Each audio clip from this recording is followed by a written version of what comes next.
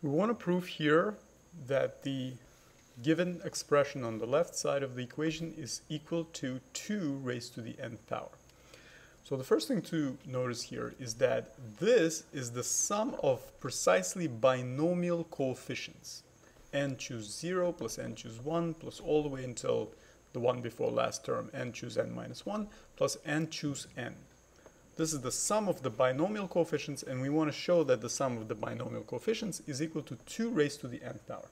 And binomial coefficients should come to you handy in recognizing that we're talking about using the binomial theorem.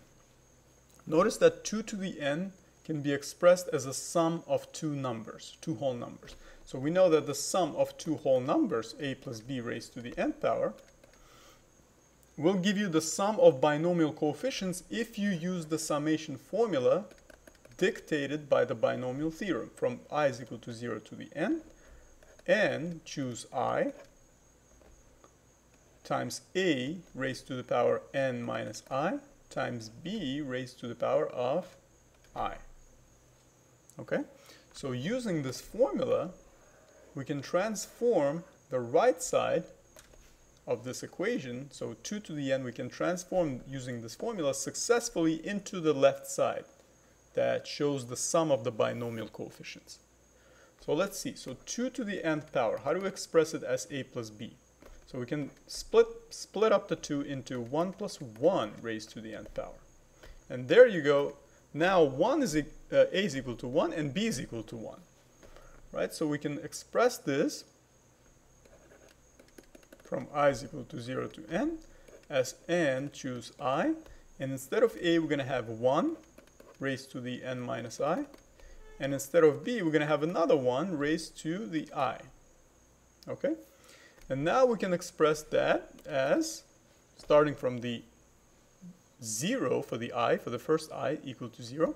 So we're going to have n choose 0, 1 to the n minus 0, because I is equal to 0, so it's just n. Okay? And, well, I will just write it like that, so just so you know what I'm substituting. And then another 1 by I is 0, so to the 0, plus another one. The next one is going to be n choose 1, because that's the next I, right? We're going in whole numbers, counting numbers. N choose 1, and then 1 raised to the n minus 1 times 1 to the first power, etc., until the very last two terms. The very last two terms will be what? It will be n, choose n minus 1, okay, and then we're going to have 1 to the n minus 1, right?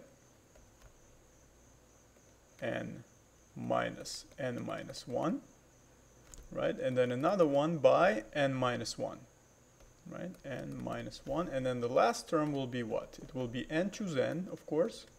That's when the I will reach the n. So n choose n.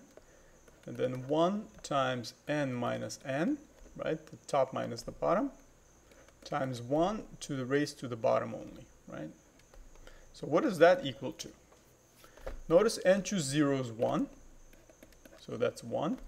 And 1 raised to the nth power is still 1, n minus 0 is n, 1 raised to the n is still 1. And then 1 to the 0 power is still 1 as well. And then we're going to have n choose 1, right? N choose 1.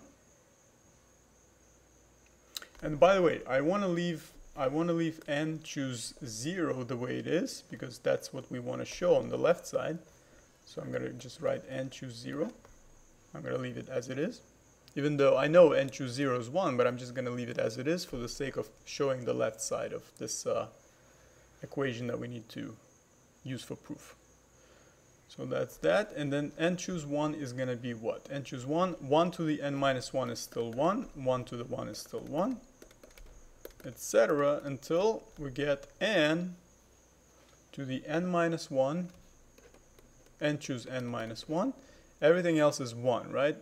1 raised to pretty much any whole number is still 1. That doesn't change. This is still 1. And then the last term is n choose n. And again, 1 to the 0 is still 1, 1 to the n is still 1. So what do we get as a result? We get n choose 0 plus n choose 1 until we get to the last two terms, n choose n minus 1 plus n choose n. So we've successfully showed that these two sides are indeed equal. We just started from the right side and showed that the right side is equal to the left side. Right? So we showed that this is indeed equal to this. So I hope this was helpful. Thank you so much for watching. See you in the next video.